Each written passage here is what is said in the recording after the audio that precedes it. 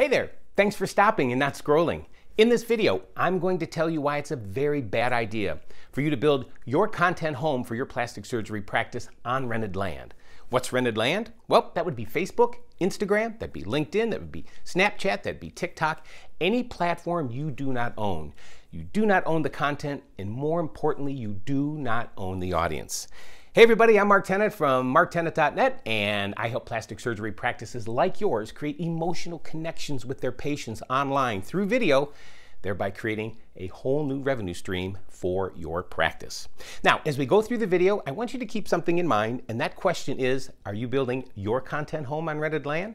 If you are, I'm going to tell you how to fix it, and we're going to do that right now. First, a story.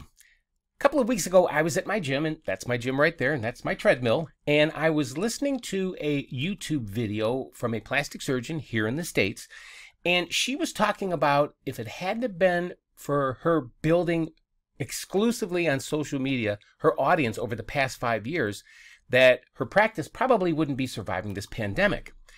And she also went on to say that email wasn't worth her time because it just wasn't working for her in her practice. And she said, because people don't open emails. And truthfully, she couldn't be more wrong. Believe me, people open emails if it has content that speaks to them, if it's answering questions, if it's adding value, and yes, even if it entertains. My buddy John Nemo from LinkedIn Riches says it this way: the money is in the mailbox. And that's 100% truth. Your email, it's your crown jewel for your practice because you own your email list and you control the content that goes into those emails. With email, people are watching, they're subscribing because they want to, because your content is valuable. It speaks to them and it's answering their questions and it's personal to them. It's like you're speaking to them through your email. They don't like to be pitched or anything in emails. And sadly, a lot of practices I see doing that. I hope yours is not. So when it comes time to buy or hire you as their plastic surgeon, it'll be because people love you and people got to know you through your content and your emails. They feel comfortable with you, and again, enough to pick up that phone and call and say, yep, I want that consultation. So here is a graphic my buddy Joe Kalinowski from the Content Marketing Institute here in Cleveland put together a few years back for an article they had on pretty much the same topic, rented land and owned land. And on the left, you'll see what is rented land? That is, LinkedIn connections, your Twitter subscribers, YouTube followers, Instagram followers, and even YouTube. But I'll talk about YouTube here in a little bit. Your website, it's your online home for your practice, and it should be the hub for all of your content. Now, don't get me wrong. I'm not saying don't ever use social media. Of course, you should use social media because you need to bring brand awareness to your practice because you constantly want to be driving people who find you on social media back to your content home, which is your website. But you should never use it as your exclusive way to build your audience or reach your audience. I get it. It's easy to do. It's easy to put up a post.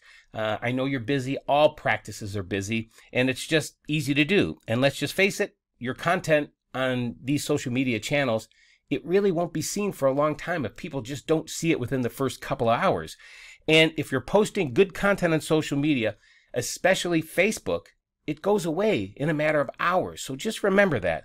But this should be your content home. It should always be your website, your online office, essentially. Just remember your content home should not exclusively be Facebook. It should not be Instagram. It should not be LinkedIn. It should not be Pinterest. It should not be Snapchat. Again, all of these platforms are great for brand awareness and to draw people back to your website. And as I said, you're really only reaching a small number of followers that you have on these platforms. Facebook especially, it's a very, very small fraction of people that follow you that will actually see your content. And as I said, after a few hours, it just goes away.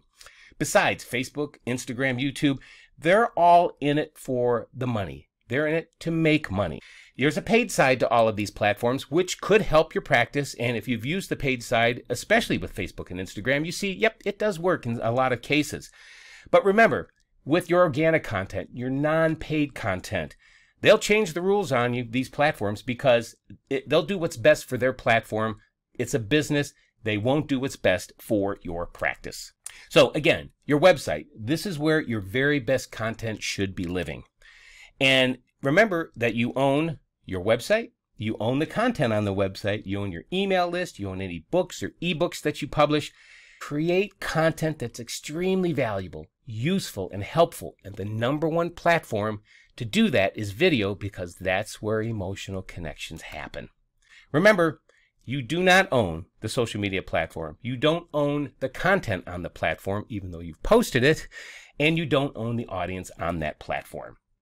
However, this is a big however, actually.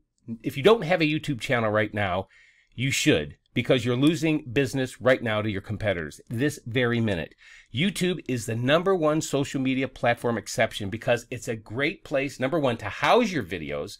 With YouTube, you can actually house that video on YouTube and embed that on a page on your website with other valuable content that's there.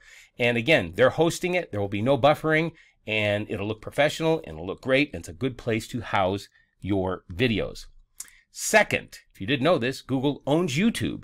So as a plastic surgeon, it's equally important to be found on YouTube as it is on Google. You need to be found on YouTube. Now, why is that? Well, because the more people that watch your videos on YouTube, and this is where this is a different social media platform from all of the others, because once they start watching your videos, they'll engage with them and they're watching more. And YouTube, the algorithms, the artificial intelligence behind it, they see how many minutes, how many hours people are spending watching your videos on your YouTube channel. And once that happens, your chances of your videos crawling up the list, and you've seen the search, if you've never seen search on YouTube, you'll see that the videos are on one side and you'll see how many views and how many watches. But as people start watching your videos longer, you're going to creep up that list to the top. And videos live on YouTube forever. Unlike Facebook or Instagram, as I said, that content goes away after a few hours. Not on YouTube. As a matter of fact, videos that remain relevant and do remain relevant over a long period of time on YouTube, especially if they're good videos and good content and people are watching them, those videos will continue to work for you and your practice for many, many years to come. I've seen it. Okay, here's a YouTube pro tip. After you've created your channel, start thinking about 1, maybe 2 procedures that you're really good at. Procedures that make you a lot of money, and procedures that you gush over when you talk about these procedures to patients. They know you're good at it, and they know that you can help them. And this is where the trust starts to come in, especially with video. Then you can create a playlist around those procedures to put those videos in. What's a playlist? Essentially, a playlist is a video folder where you'll take these videos on a particular topic, like a breast augmentation or rhinoplasty or whatever that happens to be, and you put those videos inside of those folders to keep people on your YouTube channel so they continually watch your videos. So, for example, you can create a playlist, as I said, around breast augmentation, rhinoplasty, whatever procedures that you want to start talking about. Then you can create videos around those topics. You can add that video and those videos to that particular playlist or video folder, if you will. So when a person comes to your YouTube channel and they access that playlist, they'll sit there and watch all of your videos. Again, YouTube loves when people are on your channel. They love when they keep watching your videos and engage with them. The longer the watch time, the more search engine optimization juice, if you will, your videos will start to garner over a period of time. Then what you want to do is create several more videos around that particular procedure and create videos of common questions that patients ask during the buying journey. And with those playlists, you can move videos up and down. So in other words, you can create the first video, maybe the most common question, the second, the third, the fourth. As people start asking those questions, and you know what they are, the patient coordinators, you know what they are. And it's just leading them down the path to purchase.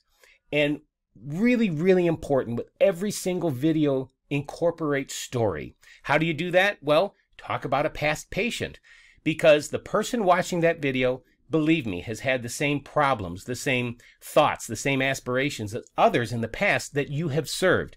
Create story. It is so important into every single video that you make. Your videos will be in one place on YouTube, so people won't have to go searching around for them. And that way, once again, you are leading people down the path to purchase, and that's a good thing.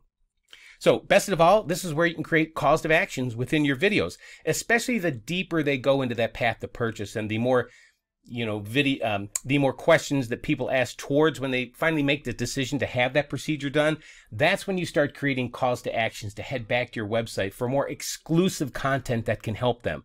And this is where you start capturing email addresses, and people will want to be subscribing to your content.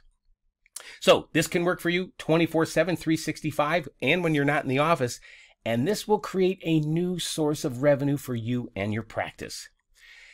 It is no longer build it and they will come. Nope, that just doesn't happen anymore.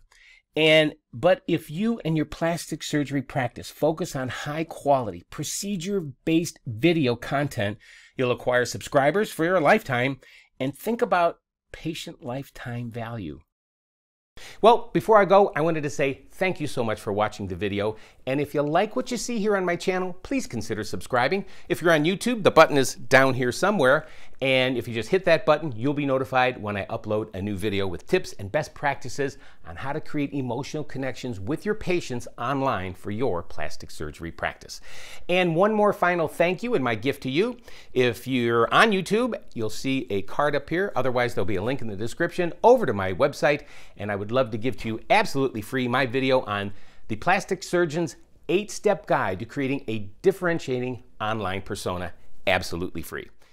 Once again, thank you so much for watching, and we'll see you next time in our next video.